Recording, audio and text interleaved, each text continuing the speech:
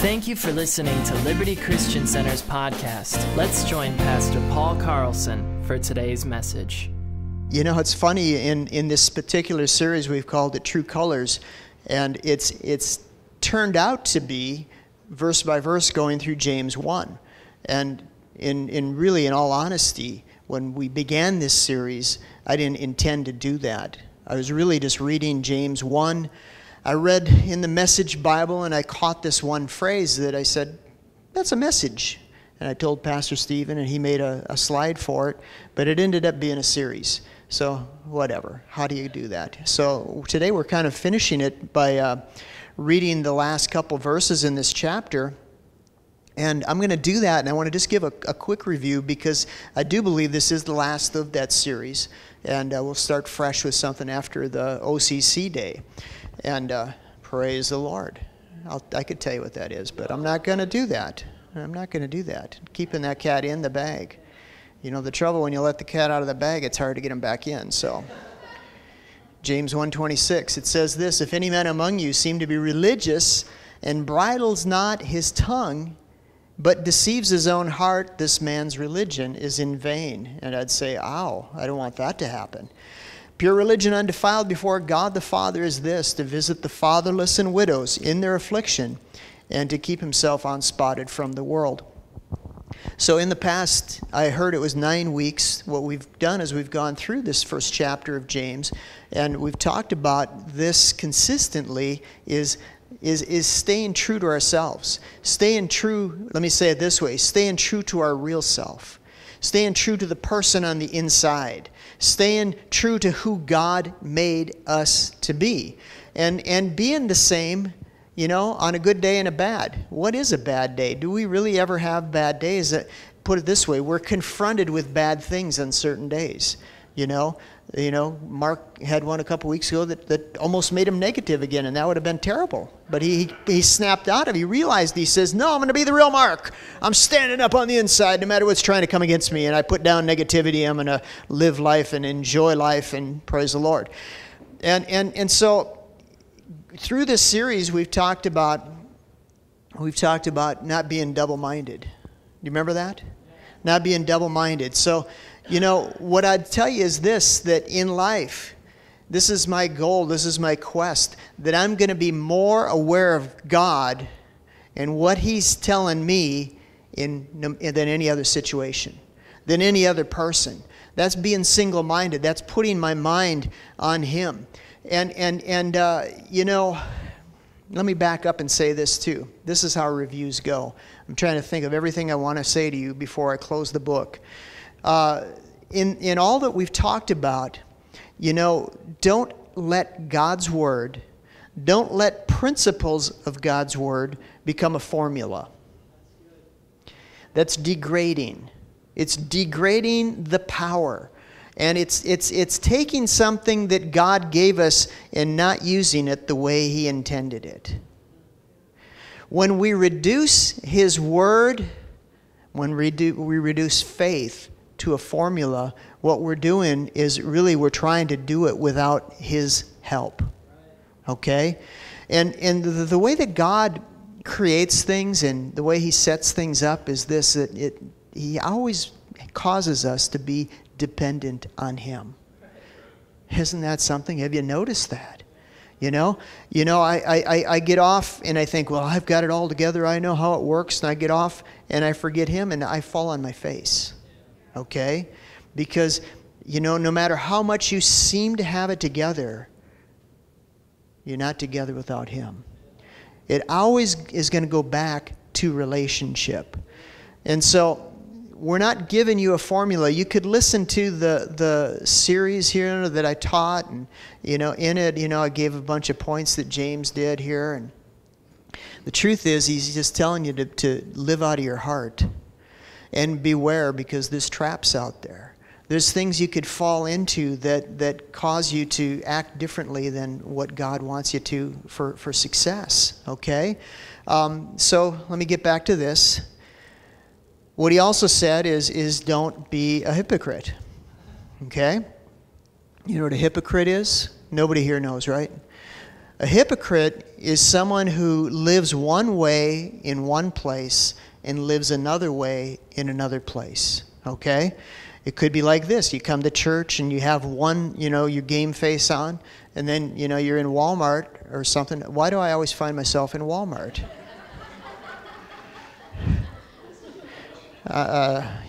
Anyway. I'm at the Mall of America, and anyway, and you run into somebody, and you're acting different than you do in church. You ought to be the same wherever you're at, and more often it happens like this, that you're with one group of people, and you might act one way, and then you're with another group, and you act another way. That's hypocrite. And we've probably all done that. I won't ask for any hands, but if you haven't been that way, then you haven't lived through high school yet. Okay? Because everybody's done it. Okay, but we don't want to do that. We don't want to do that. We don't want to think one way, one place, or with some person, and then think and act another way with another one. One preacher that I know grew up, was Mark Hankins. I'll just tell you. Anybody know who Mark Hankins is?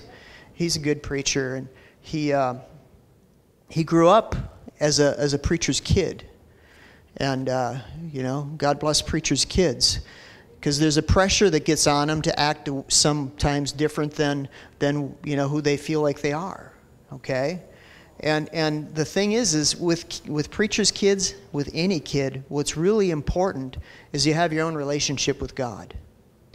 That you're not who you are because of who your parents are. You're not who you are because of who anybody else is except for who God is in your life.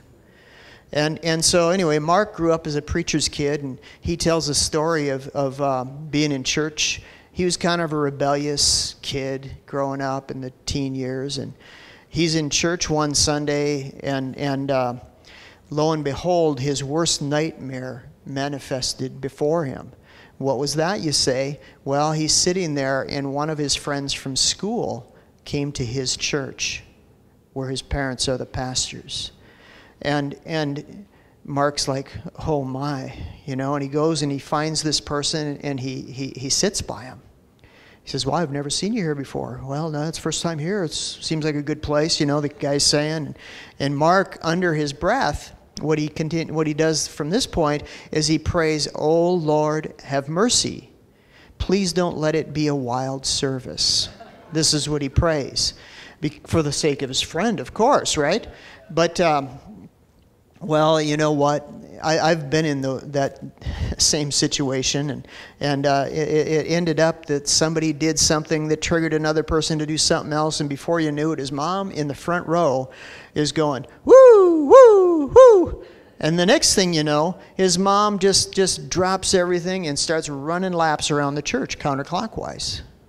I don't know. Maybe it was clockwise. I don't know. But anyway, running around the church. And so Mark's sitting there with his friend from school, and his friend looks at him and says, wow, who's that?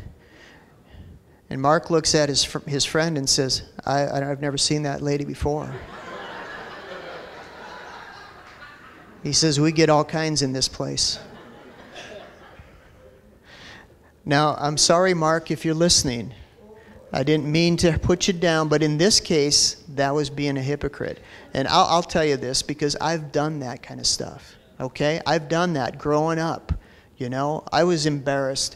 I really didn't get born again until I was 20, but as a kid, my parents would take me to church, and I didn't have a clue. And it embarrassed me, and it would have been my nightmare too, to have people from my school come in and, oh, this is who you are. I would have been identified. I would have been branded. That's how I would have felt. It's so cool, well, for me to even get saved and then to grow up, because now I love it. I want people that I used to know to come to church. I want them to come to this church if they can, and I had a friend come like a year ago. You say, you have a friend, Pastor? Well, yeah, I do. I had this guy that I've known for, an embarrassingly long time. Since we were kids in grade school, we lived near each other, and he showed up in church here like last summer. And it was the greatest thing to me. I had him sit, by Dana while I was preaching, and and he's called me up he's been saying he's going to come back, and it's like, I'm like, yeah, come on, because I want you around. You see, James is telling us, he says, in life, don't be double-minded, don't be a hypocrite, don't be somebody different dependent on the group you're in. He went on again, he said this, he says, don't blame God. Don't fall into this trap when something bad is happening. Don't take it for an occasion to blame God for something in your life. Now, if you've done that, man, God loves you and there's hope for you, but that is a trap that's laid out there to keep you from rising up, okay?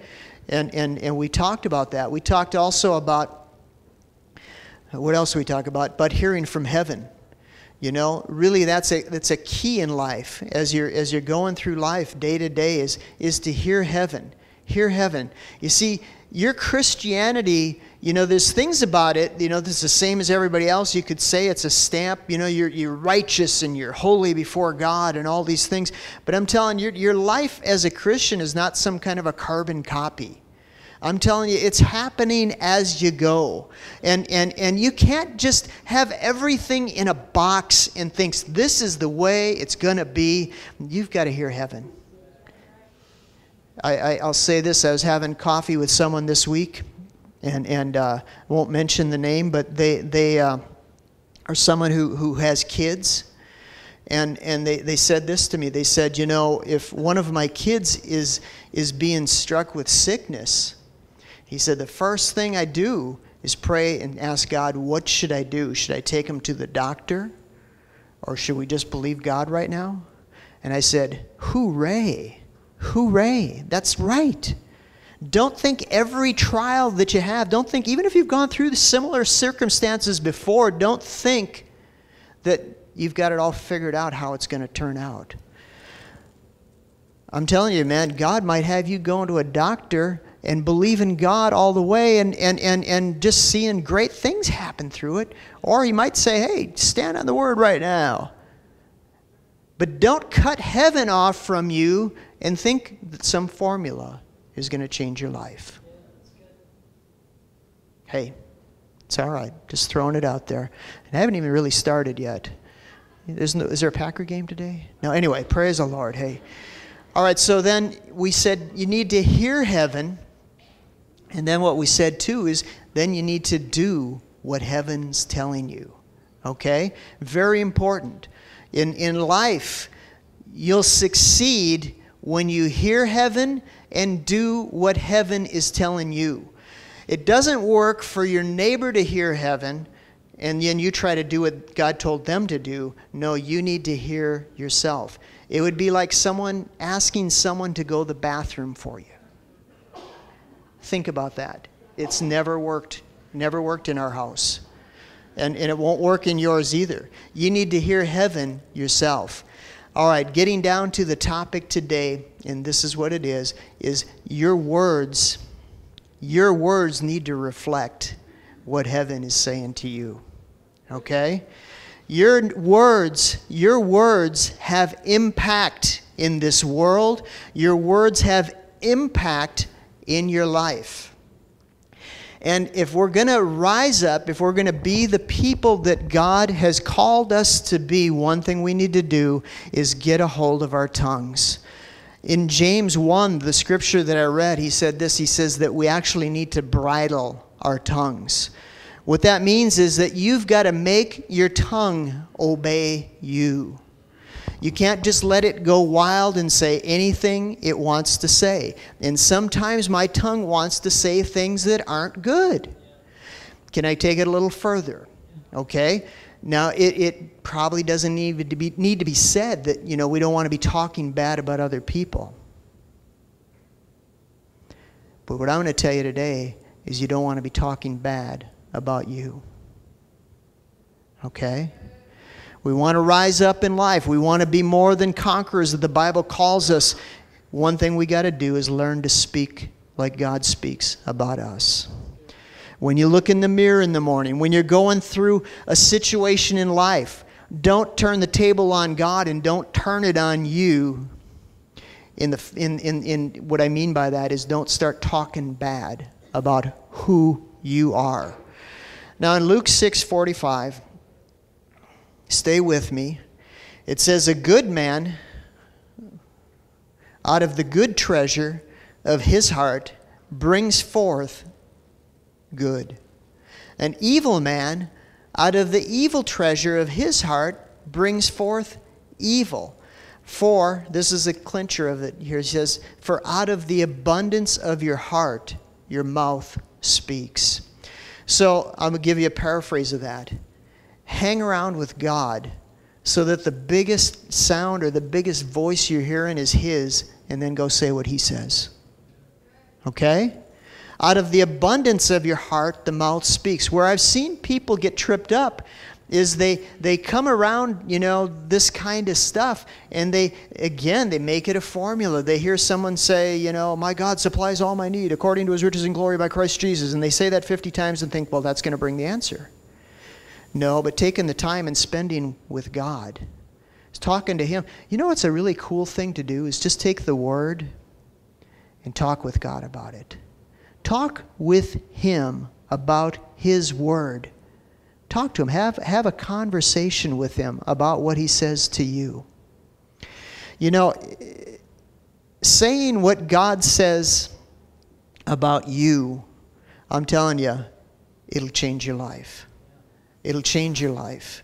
And maybe you're at a point where it just seems like it doesn't even seem real. Well, then you got to start saying what God says about you. Start finding out in the Bible what God says about you and declaring it to yourself. I'm telling you, that's great. But take it from there to where you're having fellowship with Him. Fellowship with God and allowing His Word to just be in abundance in you and then come out of your mouth. That's what changes things. Go to Matthew 6:31. So, wrapping this series up, what we're talking about is this: hearing from heaven, doing what heaven says, and saying what heaven says to you. Okay? Do you know what I mean when I say heaven? I'm talking about God. God speaks to you. He delivers messages to you. You guys, have you all heard God before? Has He spoken to you? I mean, maybe I won't have you raise your hand. I'm telling you what, He'll speak into your life. He'll show you things. It might be as simple as the fact that He loves you. It might be as simple as what Mark was talking about when he got born again, back in the day, that he just had this overwhelming peace. That's a message from heaven. That is a message from heaven. And you don't have to be, 40 years old in the Lord, or almost 40 years old in the Lord, to hear heaven.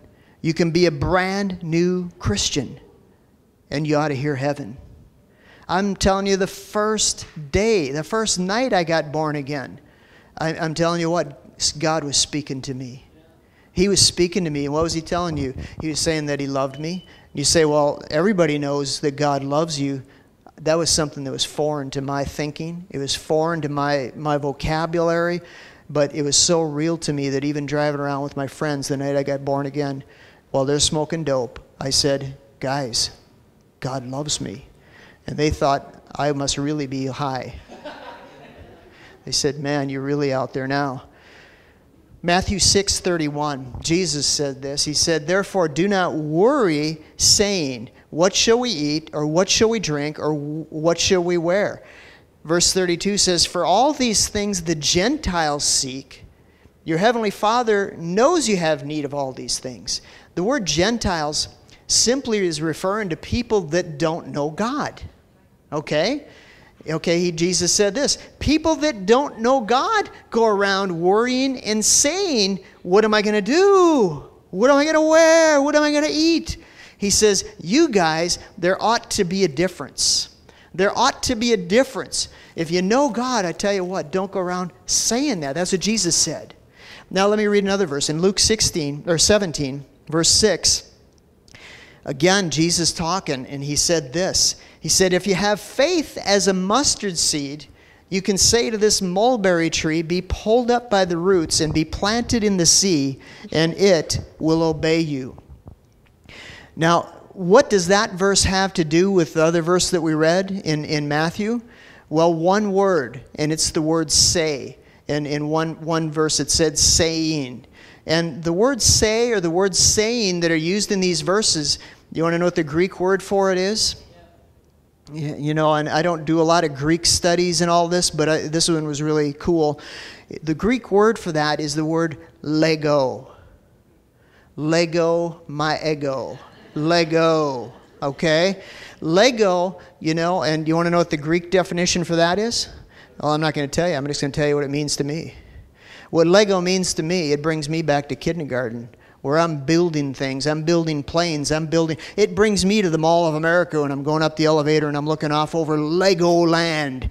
And I see what new creations they've made. They've made spaceships and aliens and gorillas and all kinds of things. Anything you can imagine, it seems like they can make it with a Lego.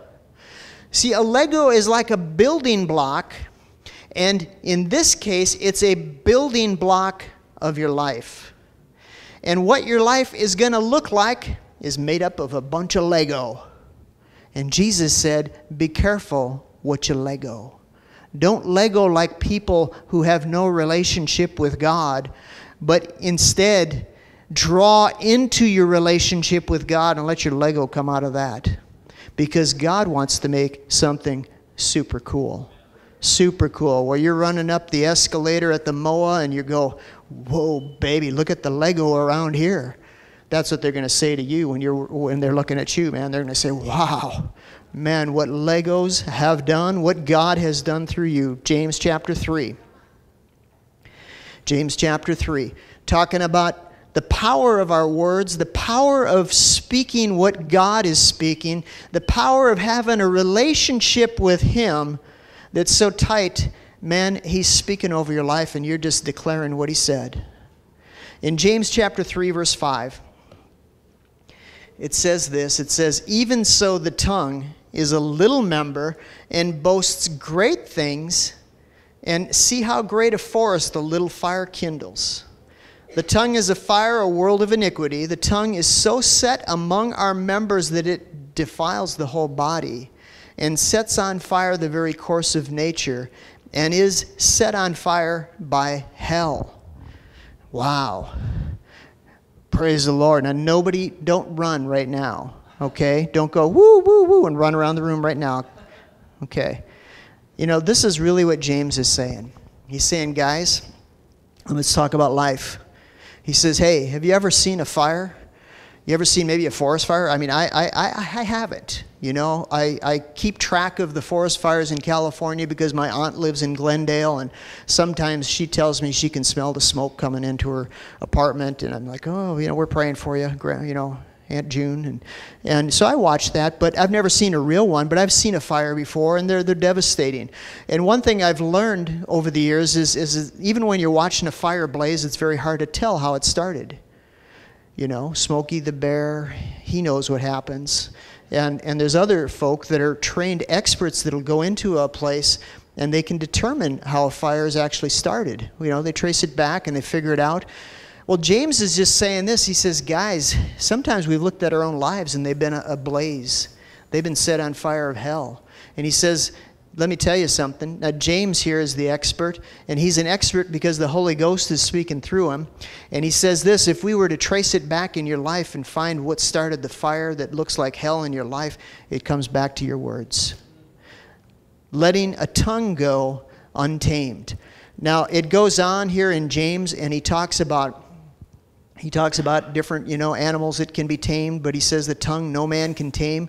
And it almost seems defeatist, you know, to say, wow, you know, you're telling me all this bad stuff can happen by letting my tongue go wild, and then he tells me that no man can tame the tongue? I'm just getting depressed. Don't talk anymore, preacher. But let me tell you, the good news is this, is no man can tame a tongue, but with God's help, with Holy Spirit working in you and through you, your tongue can be tamed. You can control your tongue by the help of the Holy Ghost. You know, I'll tell you what, life is an adventure.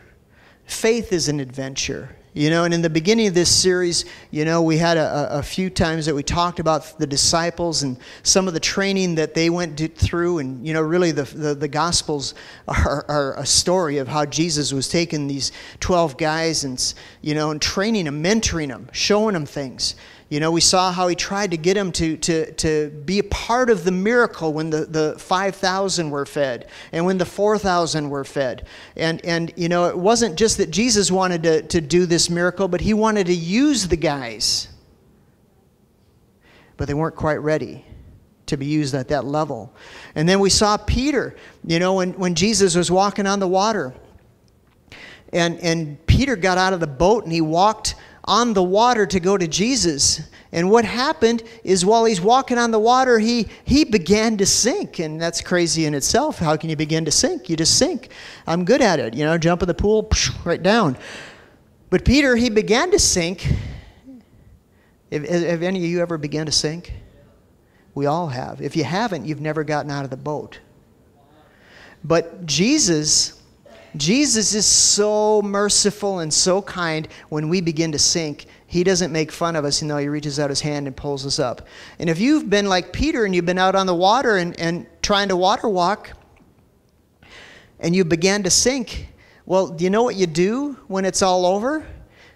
You need to get in the boat and you need to dry off. And you need to go on to the next faith adventure. Because if you look at the life of just say Peter, for example, he had some faith disasters, but you read over in the book of Acts, and I'm telling you what, he got some stuff down. He's the first one we saw preaching to a crowd, having 3,000 people get born again in one sermon. God using him, speaking through him. He's the one that they talk about in Acts chapter 5, where it says they lined people up in the streets that if even the shadow of Peter might touch them, they'd get healed. You know what that tells me? It tells me there's hope for you and me. We need to shake it off and go on. I'm going to read you one verse in Proverbs, and then we'll finish up in James. In Proverbs 16:23, it says this. It says, "The heart of the wise will teach his mouth and add learning to his lips." In line with what we're talking about today is don't take a bunch of condemnation, don't feel like you're a failure, but say this, I'm going to rise up and I'm going to learn to teach my mouth. Wherever I'm at, I'm going to start just saying what God says to me. I'm going to find out from his word what he says to me. I'm going to listen to heaven. And what heaven's saying, I'm going to say it too. I'm going to teach my mouth. My mouth's not going to be rebellious. No, I'm going to say what God says, because it'll change things in our life. Turning back to James, and we'll end with this. In James 1, we've walked through this chapter, and he what we were just talking about is if anyone thinks they're religious, he says they need to bridle their tongue. Otherwise, they can be deceived. Their own heart can be deceived, and then their religion is useless. But in verse 27, I'll just read this. It says, "But pure and undefiled religion before God and the Father is this, to visit the orphans and the widows in their trouble, and to keep oneself unspotted from the world." How many want to do that? Well, next Sunday at 10:30, we're going to be here in this place, and we're going to be packing these boxes up for the orphans in the world. And the cool thing is you don't even have to leave this building, and you can go anywhere in the world and touch an orphan. Amen? Thank you for listening to Liberty Christian Center's podcast. To partner with this ministry or for any additional information, please visit libertychristiancenter.org.